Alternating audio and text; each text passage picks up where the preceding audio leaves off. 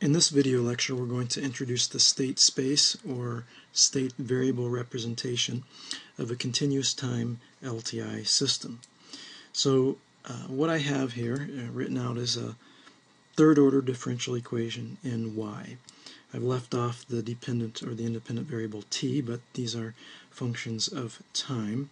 So we have y triple dot plus some coefficient b2, y double dot plus b1, y dot plus bo, y is equal to, and then on the right we have the driving function u, a2 u double dot plus a1 u dot plus a0 u. So we could draw in general a function, a signal u of t that enters our LTI system, which could be represented in this case by our linear differential equation. We could have put h of t, h of s, different things like that as well. And the output is y of t. Okay. And the first thing we're going to do before we develop the state space representation is we're going to learn how to represent this differential equation as a signal block diagram. And so I have purposely chosen the coefficients as I have. You notice there's a coefficient of 1 out here. That's not, it's not trickery here. We could have put B3 there, and then we could have left B0 to be 1, or we could leave A0 to be 1. The point is, one of these coefficients can be 1, since the whole equation can be normalized, right, such that one of those coefficients has a value of 1, and in this case it's going to be convenient to normalize this highest power of y to be 1. Now, one of the things is that when you draw a block diagram, so let's do a signal block diagram, you want to use integrator blocks and not derivative blocks. And that'll become apparent later. So the building blocks are as follows. We'll have an integrator block, all right, such that if you have y coming out, then you had y dot going in, right?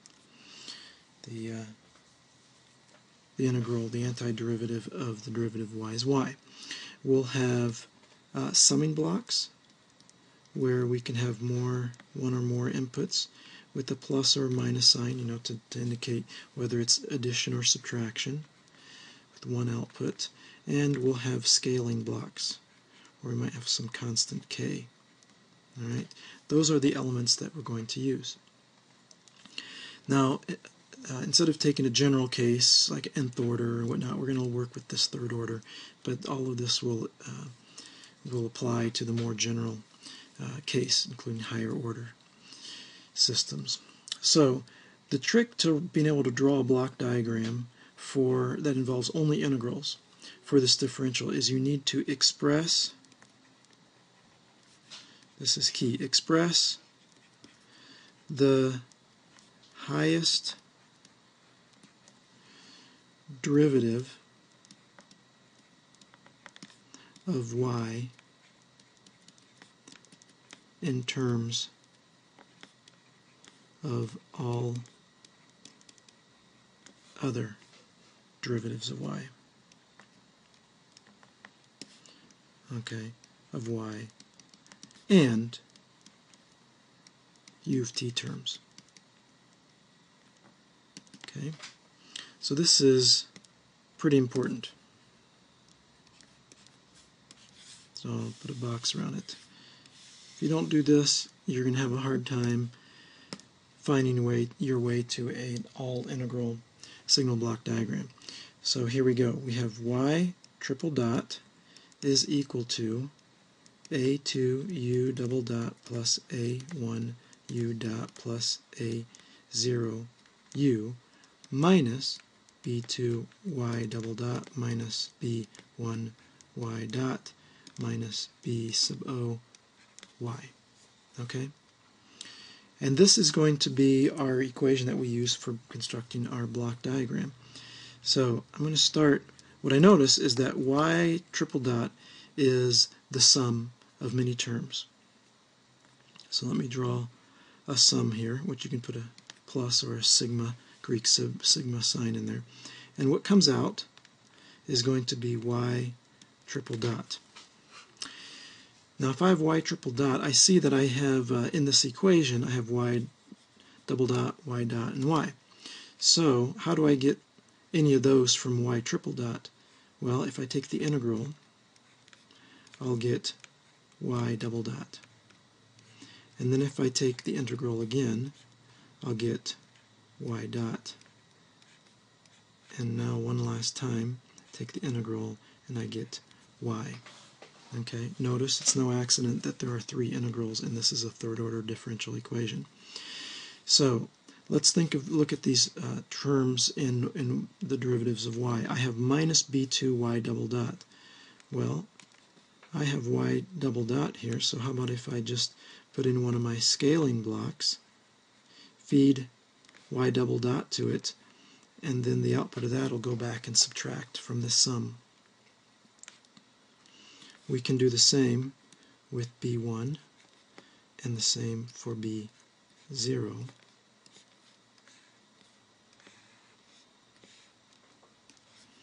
Okay.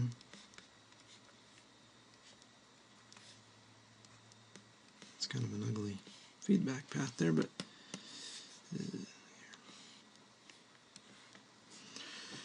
minus. Okay, all of these are minuses. All right. Now what we have yet to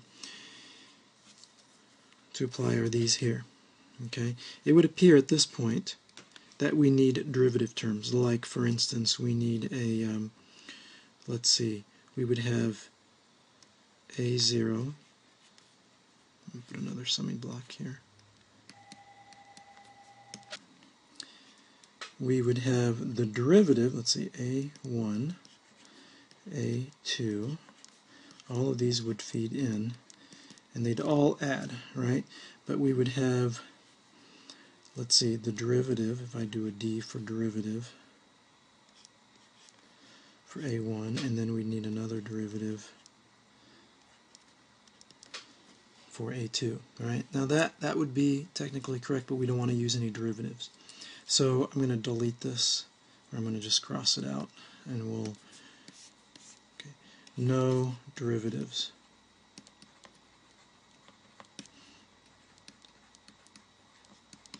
Okay, so how are we going to do this?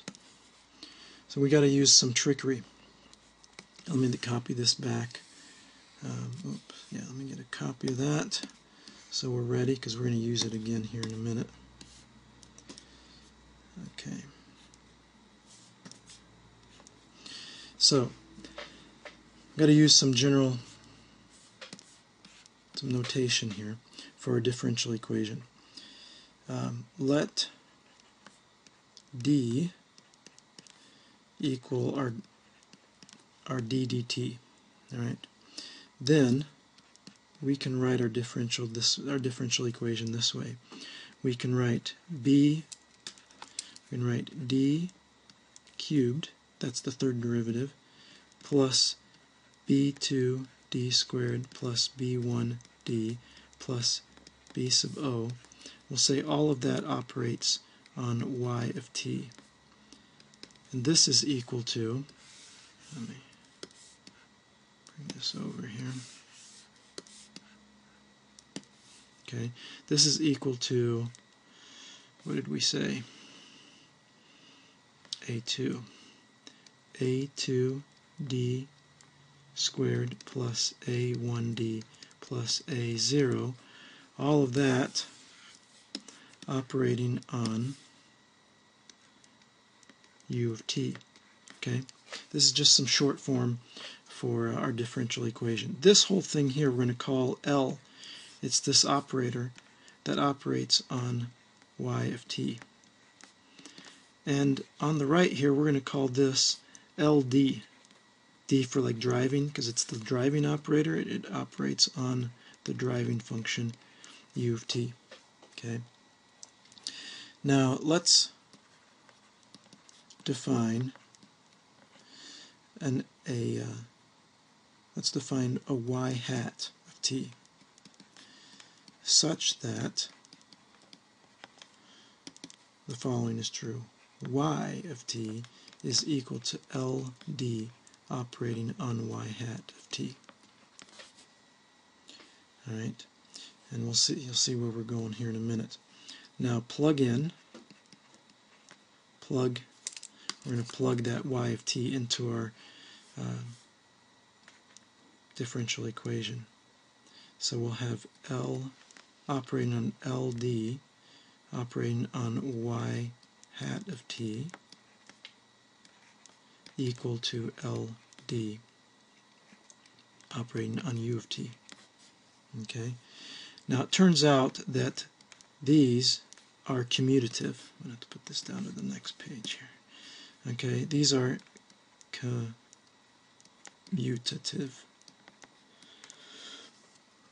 Okay, after all, they're just each individually a weighted sum of derivatives. And so you can operate on y hat with L first and then LD, or vice versa, and it will be the same. So let's flip these two. We'll have LD operating on the quantity L operating on y hat of t, and this is equal to LD operating on u of t, okay, which is satisfied when L operating on y of t is equal to u of t. And lo and behold, what we've done is we've gotten rid of LD for the time being. We have a system that does not involve a driving operator. But of course the output is no longer y, it's y hat. So we need to relate y to y hat, which we defined y hat up here, right, as being related to y according to this expression. So we have an expression for y. It's just LD operating on y hat. Okay, so let's use this result and see if we can make some progress on how we draw our block diagram and avoid any different derivative terms. I'm going to make this claim. I can come along here and just put hats on everything. Okay, and then we'll call this u of t. And this system here is equivalent to, or is, the representation, block diagram representation for L operating on y hat of t equal to u of t. Okay. And now I'm very close to being able to write the original system. Let me make a copy of this. Bring it down.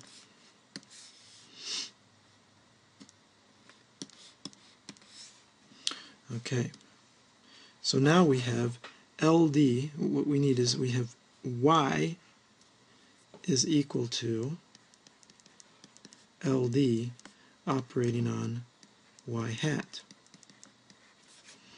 which is, in our case, LD is A2 d squared plus A1 d plus A naught operating on y hat of t, right? And what is that? We can say it's A2 y hat double dot plus A1 y hat dot plus A naught y hat. And conveniently, we have signals y hat double dot, y hat dot, and y hat. Right? They're right here. We already have those available. So all we need to do is a weighted sum of those. So here's how we do it. We'll take y, scale it by A naught, go into a summer here. This is going to be y of t. Oops. Okay, we'll have A1 and we'll have A2. And A1 comes from y hat dot, and A2 is fed with y hat double dot. And here is our state variable, or no, we haven't defined state variable. This is just our block diagram representation of our original system. Let me go back up. Let's grab it here and put it down there. Okay, so these are equivalent. Okay,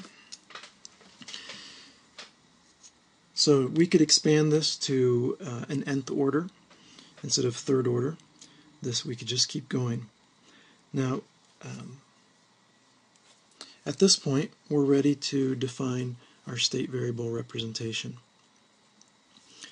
So what we're going to do first, we have to talk a little bit about states. Okay, states. What do we mean by the state of a system? So it's helpful to think about physical system. So whether it was mechanical or electrical, think about the things about a mechanical system, electrical system, fluid system, whatnot, that actually represent energy. So a mechanical system, if you had a mass that was in motion, it has potential, it has kinetic energy, right? 1/2 mv squared. Okay, so let's think about some states here. States of a system. Okay, so think energy, such as 1/2 mv squared, or 1/2 kx squared, right? Or you could write it, you could write this as, yeah, that's good. If it was electrical, you would say 1/2 cv squared, right, capacitor, or 1/2 Li squared for an inductor. There is no energy storage for a resistor, right, or for some viscous damper. That doesn't exist. Okay, so these would be the states, or these would be tied to some states. What is the actual state? So for a mass, the state, so we'll say the energy is here. The state would be the velocity, right? And here it would be the position. Here it would be the voltage. And here the current. And you could have alternative variables here as well. For instance, instead of having the position, since Hooke's law says that F equals kx, you could also have force, right? And similarly for a capacitor, since voltage is equal to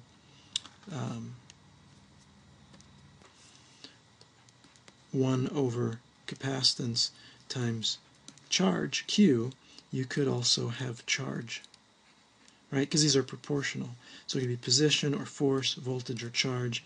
Got current. And you could also here, this might not be as familiar, but you could have flux linkage. Okay. So that's a way to think about the states of a system. And it turns out that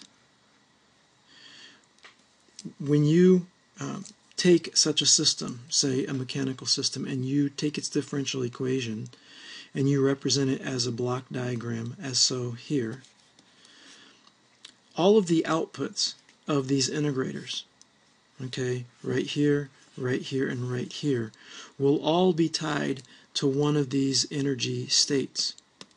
Okay, so for instance, think about a capacitor. Okay, capacitor, it's got a voltage VC, a current IC. Now we would say the voltage is equal to 1 over C, the integral of the current. Right? So I could represent that as 1 over c block and then an integral. What comes out is voltage and what goes in here is IC. And if this capacitor was tied to some node and you had KCL, like currents going in, currents going out, then you would probably have a summing junction here with some currents adding and subtracting, forming whatever is the net current that goes through that cap. Similarly, if we have a mass, right, and it has some velocity, and we apply some force to it, we would say F is equal to m times the acceleration, or dv dt. This is analogous to the cap saying that IC is equal to c dvc dt.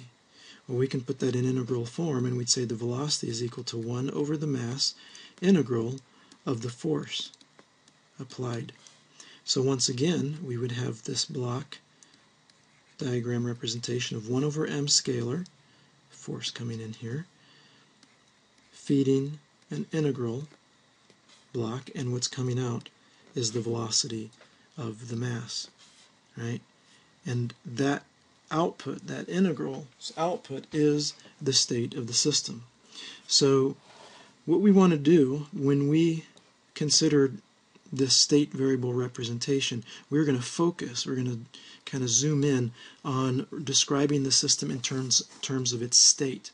And that's kind of the paradigm shift in comparison to when you just take a single differential equation, like in this case a third order differential equation. The focus there is on the output. So the differential equation is written in terms of the output. In this case, one output. But in the state variable representation, the focus is on writing differential equations in terms of the states. In fact, there will be a differential equation, a first order differential equation for each state. And so that's what we're heading toward. In this case, since it's third order, what we'll end up having is 3 first order differential equations, and it will be an equivalent representation to the single third order differential equation that you see here. So here's how we go about it. I'm going to make a copy of this because we're going to reuse it. And we'll put it down here.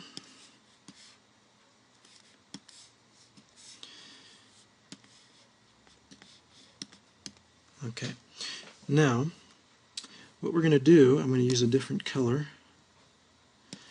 We'll call this output here x1. We'll use x. Use x's for system states. Okay, so that'll be x1. What goes in here then is x1 dot, right? We're going to call the output of the second integral block x2 and x3 for this one. Okay, and we can write the following expressions. We can say x1 dot is equal to x2, right? Because these are actually the same signal. X2 dot is equal to x3, right? This would be x2 dot because x2 comes out, so x2 dot must go in. And then x3 dot is actually right here.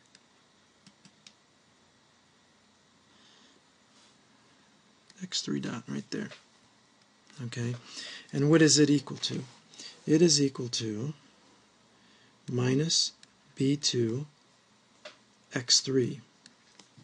Actually, let me start this over. It'll be minus, and I think the red is too much. Let me go to yellow here.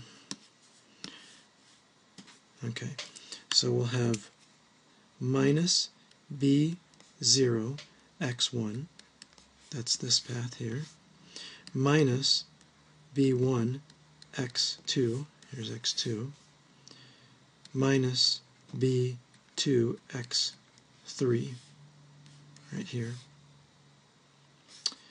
And then the last term is plus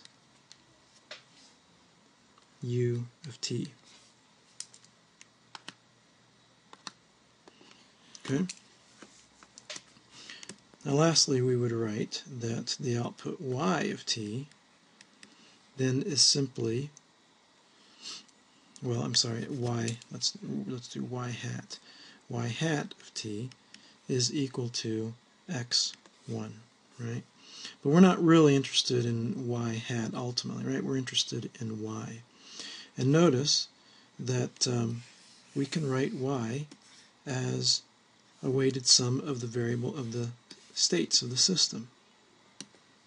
Okay, let me make a little room here. So we'll have y of t is going to be equal to a0 x1 plus a1 x2 plus a3 x3. And now we're going to put this into a matrix form.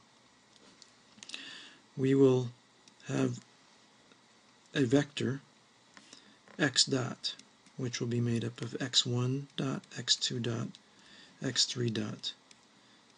I'll use a line underneath x to indicate it's a vector. And this will be equal to a matrix, which we will fill out shortly. Move this over a bit.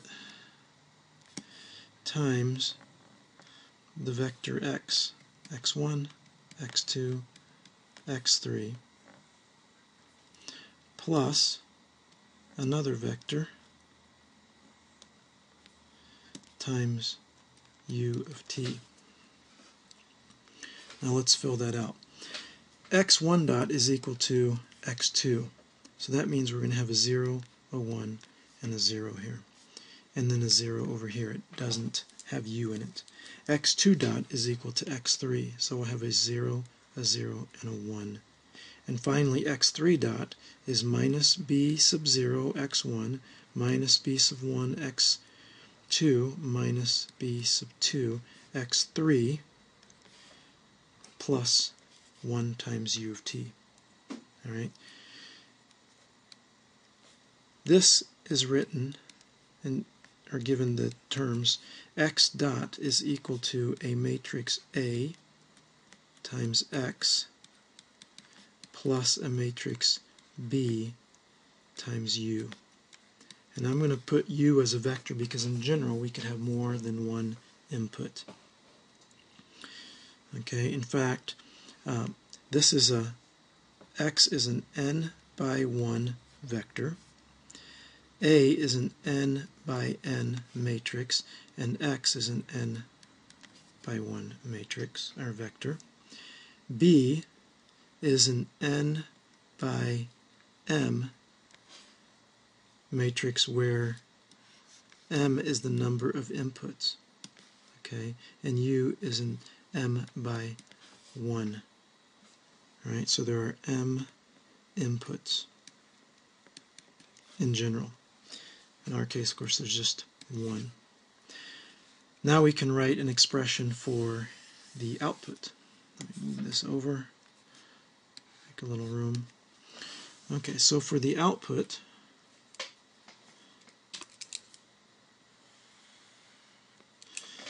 what we have is we can write y of t is equal to, and then we will have a row vector, or row matrix, times our x vector, x1, x2, x3, plus a quantity times u of t. Now what we have from our expression here is we have a0 times x1, a1 times x2, a2 times x. Let's see, I have an error there. A0.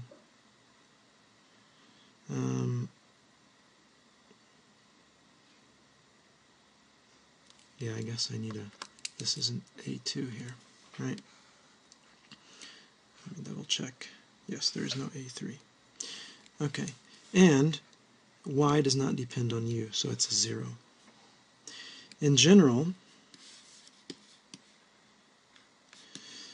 this is written as y vector, we could have multiple outputs, is equal to a matrix C times x of t plus a matrix D times vector u, right?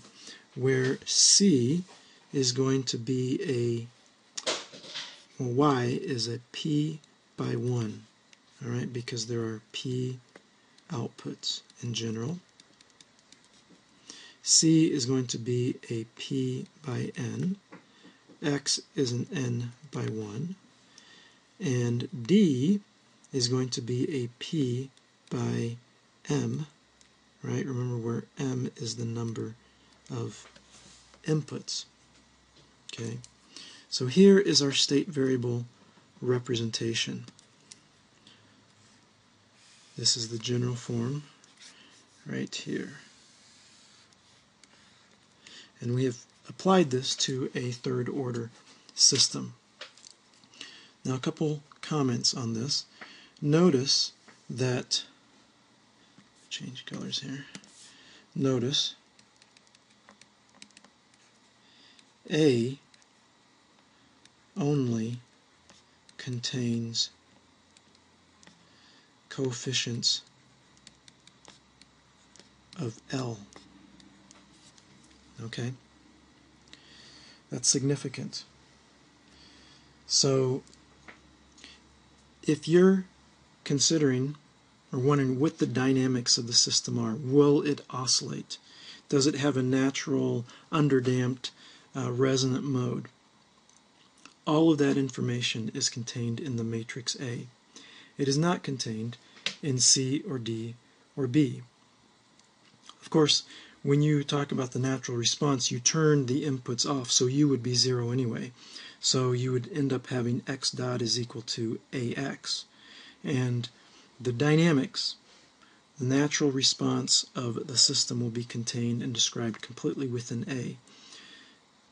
If you change what the output is, okay, what will change is, or like where you pull the output from the system, C and D will change, but it will not change the basic characteristics of the system.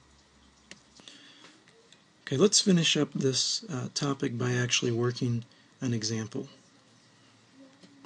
In this example, we have an electric circuit that has two inputs, a current source I1 and a current source I2.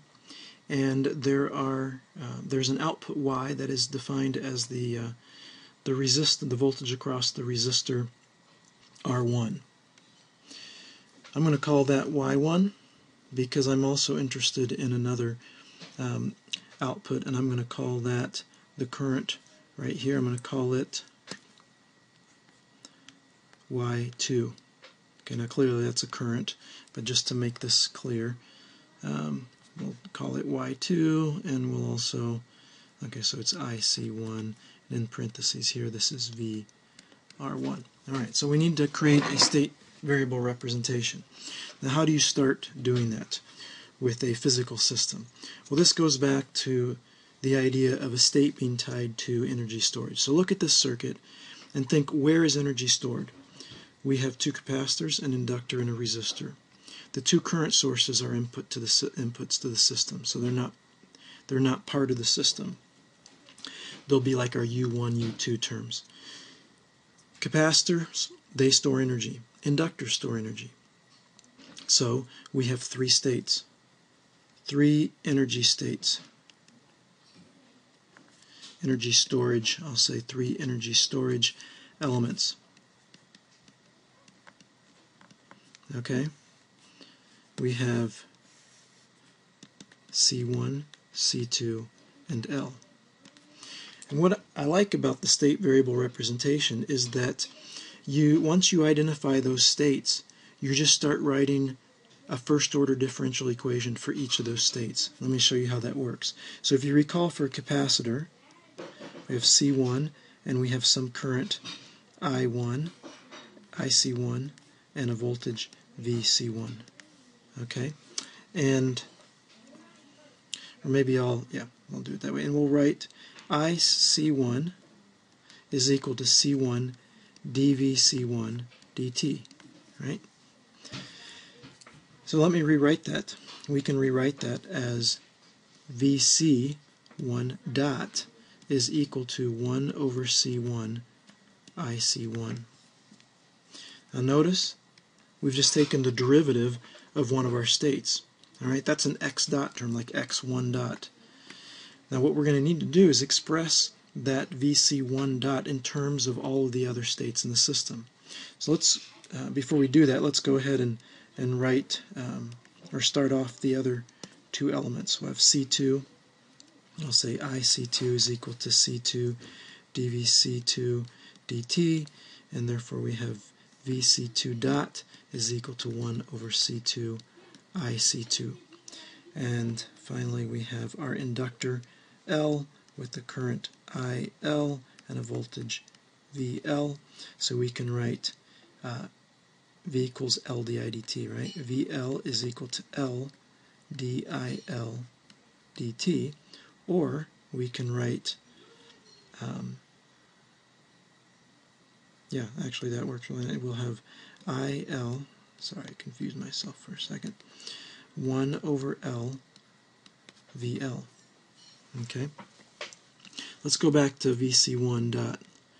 We'll now try to express that in terms of the other states and our inputs. So IC1, what is IC1? If we do KCL at this node here, we will be able to write what IC1 is. It's nothing but I2 plus IL. And what we need to make sure is that the quantities that we put in here are either a state variable or they're one of the inputs. Well, I2 is one of the inputs and IL is one of the states. All right, so we're good with that. Then we're going to do KCL over here for finding IC2.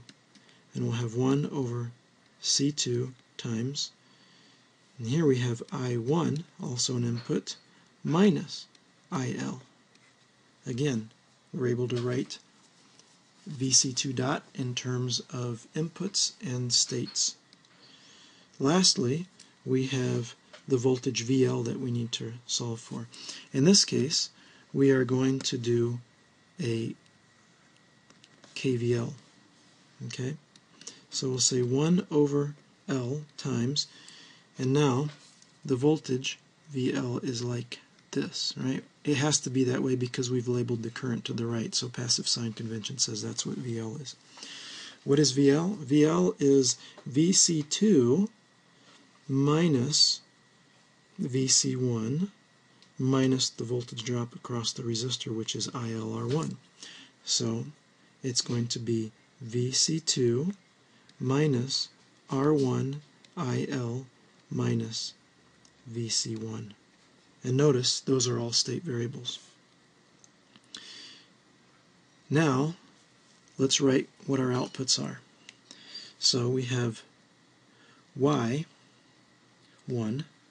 of t, which is equal to VR1 of t is equal to, it's just the resistance times the current IL, one of our state variables. And Y2 of t is IC2, and what is it? No, I'm sorry, is that what I said it was? No, IC1. IC1.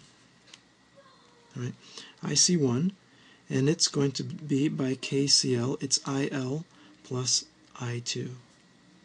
IL plus I2. Now we have everything we need to write our state variable representation. So let's take this, and we can write VC1 dot, VC2 dot, and there's no particular order that you need to write these in. They would be correct and in any order, although of course your matrix A would look rearranged for mine if you used a different order. Okay, VC1, VC2, IL. And plus, now this is, we've got two inputs now, right? we have I1 and we have I2. Alright, so in this case we have M is equal to 2. Right, 2 inputs. And now we got to fill this in. VC1 dot is equal to 1 over C of I2. Okay, 1 over C2 of I2. Oops, 1 over C1 of I2 plus 1 over C1 of IL. There we go. VC2 dot is 1 over C2 of I1 minus 1 over C2 of IL. And then IL dot is equal to minus 1 over L VC1 plus 1 over L VC2 and minus R1 over L IL. And there's no direct connection to the currents. Okay? So this is the matrix A, this is the matrix B, and now we have to write our output matrix equation. We'll have VR1 and IC1, which of course would be equal to Y1 and Y2 as we've defined them, equal to, and now we're going to have our C matrix, which will be equal to, it'll be a 2 by 3, right? Because we have VC1, VC2, and IL, plus, and here we have a 2 by 2 times I1, I2 vector. Okay, now let's fill it out. So this is a 2 by 2. So we have R1IL, so this is going to be 0, 0, R1, and nothing over here in the D matrix. And the second one is IL plus I2. And there you go. We have, this is our C matrix, and this is our D matrix. So we have just placed this system into a state variable representation. Now we don't know how to solve this yet, but that's okay. The main point is that we can convert or take a physical system, identify the states, write a first order differential equation for each of those states, and put it in a state variable format. Now notice, this approach did not follow the conventional approach of trying to write one third order differential equation in terms of one of our outputs. Right? That's what we would have done alternatively, and actually I would argue that could be more work than what we've done here. There's no substituting, trying to eliminate a variable, and in the end being able to write a third order in terms of only IL or only VC2 or only VC1, right? So there's no trippings here. You're not going to get fouled up in writing these equations because it's always built around each of the states. The key is that you identify the states. And they're not hard to identify because wherever there's an element that can store energy, that's where you have a state. Okay, in the next video we will look at solutions to the state variable equations, beginning with the homogeneous solution, and then we'll look at the particular solution. After looking at those two solution forms, we'll then tackle the task of how do we actually compute it. So we'll find some expressions for the homogeneous and particular solution, but it won't be easily computable because we're going to encounter what's called functions of a matrix, and we'll need to be clever as to how we can compute those in a and efficient manner. It turns out that what's really useful about the state variable representation is that if you ever run some kind of a computer simulation, say you've done some SPICE circuit simulation, or you're simulating some dynamics on some simulation package that's added to your 3D CAD, like in SolidWorks or somewhere else, what's actually happening is that the computer program has actually described the system in terms of the state variable representation, and this is the set of equation that it solves. But it has to be very efficient at how it can compute the solution over time, and avoid doing really high order, matrix products and so forth. So we'll spend some time looking at least one method that is used for being able to efficiently calculate the solution. So that's what's coming up.